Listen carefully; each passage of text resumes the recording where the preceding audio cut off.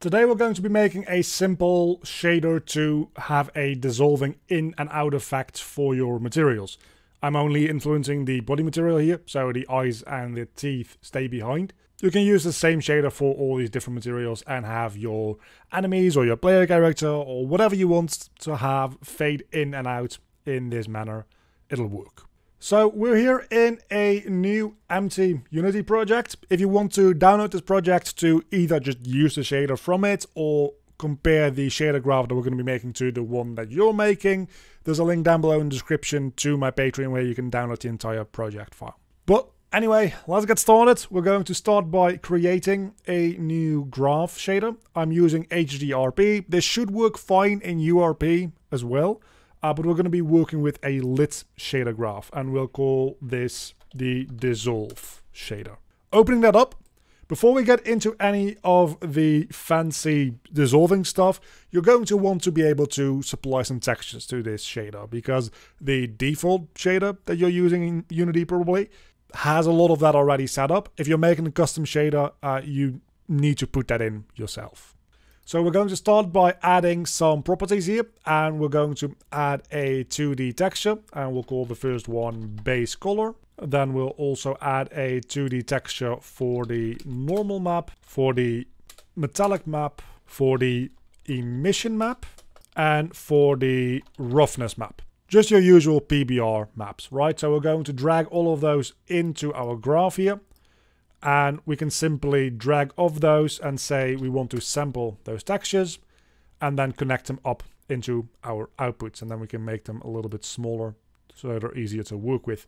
And we're going to copy this over a fair few times. That way we can hook up the metallic, the emission, and the roughness maps as well. You might notice that we're not doing that for the normal map, and that is because the normal map actually has a specific node for that, and that is normal from texture. So that's going to go into the normal tangent space. Then our metallic map is going to go into the metal. Then our emission map is actually going to go through a multiplication first. So we're going to add a new parameter here, and that's going to be a float, and that'll be our emission power. We'll simply take the output from our sample texture here and we'll multiply with our emission power, and that's going to go into the emission slot itself. And you'll note that things get very messy very quickly. We'll clean this up in a second. The roughness we're also going to have to do something with, because most texturing softwares, if you're working in Blender or Substance Designer or Substance Painter, that kind of stuff, you're going to get a roughness map. Unity, for some reason, wants to use smoothness, which is the opposite of roughness. So out of this sample texture, we're going to just invert the colors. We'll invert all the channels, red, green, and blue. Alpha doesn't really matter. And that's then going to go into the smoothness. That way you don't have to worry about inverting every texture you generate, because the shader itself does that. Now, all that boring stuff out of the way, this is just normal like texture shader setup that you're going to have to do for almost every shader you make. Now we get to the interesting bit. First things first, we're going to go select the output here. We're going to go into graph settings, and in surface options, we'll enable alpha clipping. That adds a new output here for us to work with. We're going to be using that in a second. First things we want to do is add a simple noise. You can use any kind of noise you want. I personally like using the simple noise, and I personally like setting this to a scale of 25. You can set this to a scale higher or lower depending on what you specifically need. The output from that is going to go into a step node in the edge input, and you'll see if we play around with the other input here that creates our dissolving effect. So that's going to have to be a parameter. And that parameter will make a float, and we'll just call that fade in. Of course, spelling it correctly does help. It's not important, but you know, that parameter is going to go into the other input for this. And we'll set this by default at 0.5, just so that we have a good way of previewing what we were working with. Then we'll take that down a little bit and copy over this setup, but we'll change it around a little bit, because between this fade in and the step node, we're actually going to add a addition node. And we're going to add a very small number to this, something like 0.05. That way, this one is just a little bit further along in the dissolving than this one, than the bottom one. And that way, if we subtract the top one in the top slot and the bottom one in the bottom slot, we get this nifty little mask that is just the edges. We'll then also go back and add a color parameter. We'll just call that color and set that to being in the mode for HDR. That way it can have a brightness beyond the usual 255, which is what we want because you probably want these edges to glow a little bit, right? So let's set the default value to some kind of light purplish color. Now we'll set the alpha clip threshold to being 1. So anything under a value of 1 is going to get clipped. And then the alpha itself is going to come from the bottom of these two step nodes. Quick fix here. I told you to use the wrong node. You're going to use the top step node for the alpha instead. And just like that, you can see our preview, it has holes in it now, which is amazing. You might notice though that you can't see the other side of the object, which might be good, might be bad. That's a very much creative thing, depending on what you want it to look like. If you want to fix that, you can come into the graph settings here, and under double-sided mode, we can simply say enabled. Now we can see through and see the other side with the back faces, which makes the dissolving just feel a little bit more real. We can finally take our color now, and we can multiply that color with this line mask that we've just made. And now those lines are just simply the color that we supply it with. And we can put that into the emission outputs.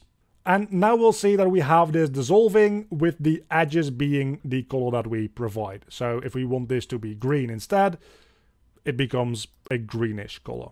That's all fine and dandy, but we don't have the emission map now because we can only put one emission output, and we've got the emission map, and now we've got this emission as well, and that doesn't work together very well. Well, luckily the solution is just simply adding them together. So we add these two things together, and then that is going to go into the emission output instead. One quick note that I honestly didn't know myself until recording this video is that the base color map, you probably shouldn't call base color because it gets confused between that and the actual base color. So just call it BC instead for base color, and that should fix any errors that you might be having regarding it getting confused with base color not having a value.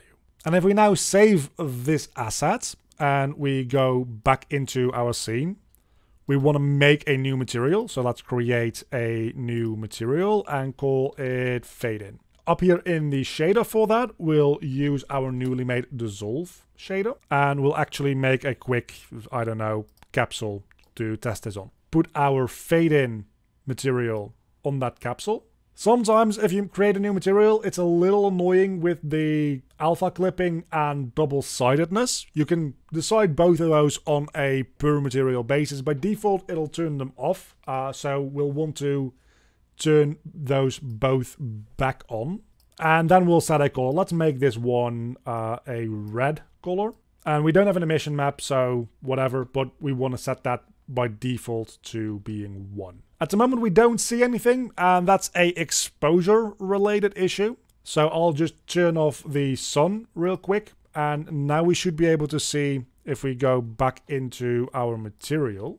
And now if we say put this to a red color and make this a little bit brighter, we'll be able to see that in fact we have our dissolving working, more or less. It's hard to see without the sun, so let's turn the sun back on and just turn its brightness down a fair little bit here so that we can actually see what we're working with. And now we can see the dissolving works pretty perfectly as we want it.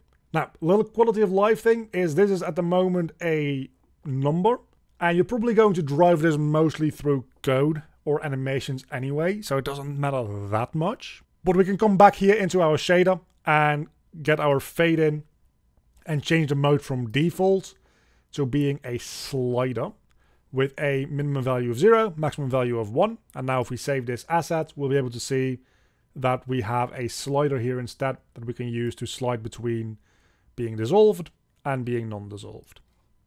And if we drive up the intensity even more, it also starts to show some glowing, as we can see. So that's with the sun turned off. So if we turn the sun back on again, we now see a very, very nice effect indeed. And you can fine tune and work with this however you like. So do experiment with this a little bit and try out what you want to try out. Again, if you just want to look around in the shader graph here that I have made, I'm going to make this a little bit more organized, and then I'll upload it to my Patreon for you to download if you want to look around in it. And a very big thank you to all of my Patreons. You can see them on screen right now. If you want to help out supporting the channel, there's a link down below in the description to the Patreon page.